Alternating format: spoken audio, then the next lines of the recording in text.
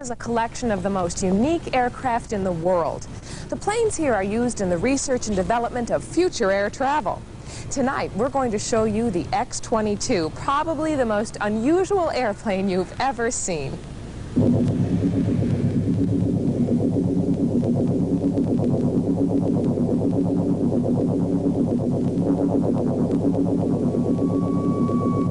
Inside this hangar at Buffalo's Calspan Research Center sits the world's most unusual airplane, the X-22.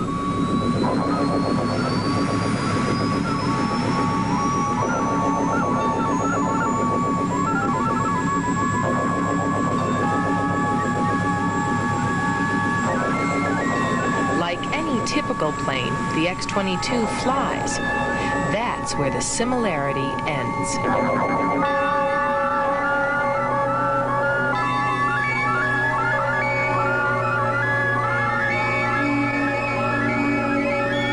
The X-22 is a VTOL, vertical takeoff and landing aircraft. This bizarre-looking mass of machinery is an everyday sight for X-22 test director Jack Beilman. He's been with the project since 1962. We are all really, truly pressing the frontiers of flight and science for this particular mode of aircraft. Could travel from city center to city center without having a great amount of acreage devoted to airports. Does the X-22 have any little quirks? I feel that it has a bag of quirks that I'll never live long enough to know.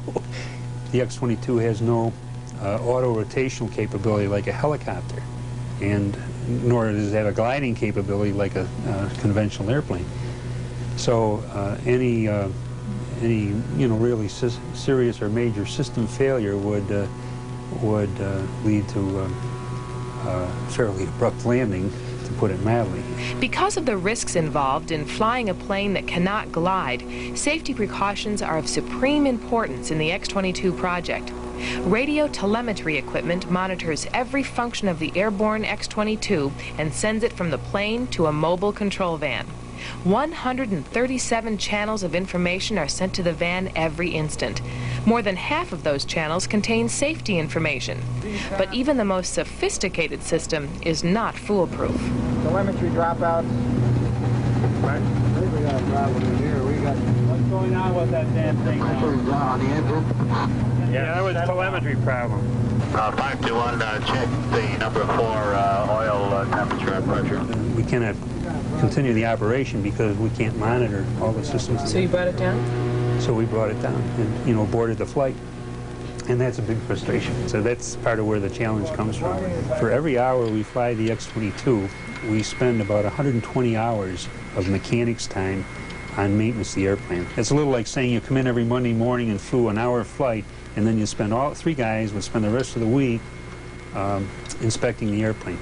A great deal of effort goes into preparation for a flight. It really usually starts a minimum of a couple of days ahead of time in terms of the detailed flight plan and the tests and notification of all the people involved. I can't think of any activity anymore, a team effort. We're totally dependent, or crucially dependent, on every single member of the team.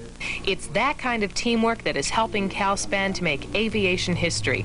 Less than 10 years ago, Jack invented the world's first totally accurate airspeed indicator for use on the X-22. And Calspan people have been leaders in the use of this futuristic-looking landing scope called the HUD.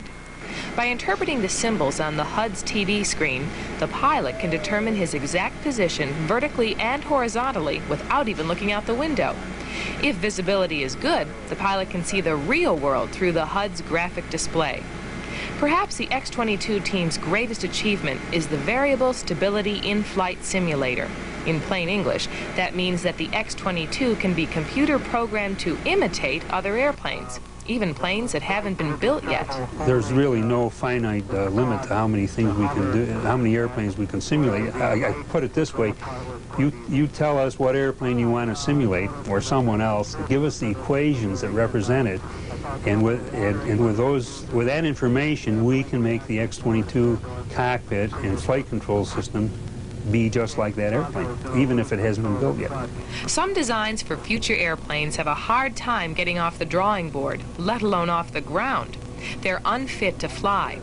The X-22 computer has been programmed to imitate one of those unstable planes. Well, I took care of the altitude. Good. This pilot's assignment is to simulate a perfect landing by aligning all the symbols on the HUD screen. It's kind of like trying to play Space Invaders while someone else tries to bump your control stick. Slow down, slow down, slow down. Sure, slow down. Oh, man. Oh, that's terrible. Over $40 million in 18 years have been devoted to the X-22. But until the government or a commercial manufacturer is willing to mass-produce vertical takeoff and landing planes, none of us will be flying from downtown Buffalo to downtown Los Angeles. That does not discourage Jack Beilman and his associates at Calspan. They believe in the future. I mean, ultimately, there will be a day when I think that will be the common type of airplane. We will have vertical takeoff and landing airplanes. It might be 100 years away. It wouldn't be very satisfying to any of us if we thought we were just playing a game or, spinning the wheels or generating information that nobody was really ever going to care about. We really think that, what we're doing is important and will be very useful when the day of VTOL airplanes comes. Jack says that present plans for the X-22 call for it to be used as an in-flight simulator for the next 5 or 10 years.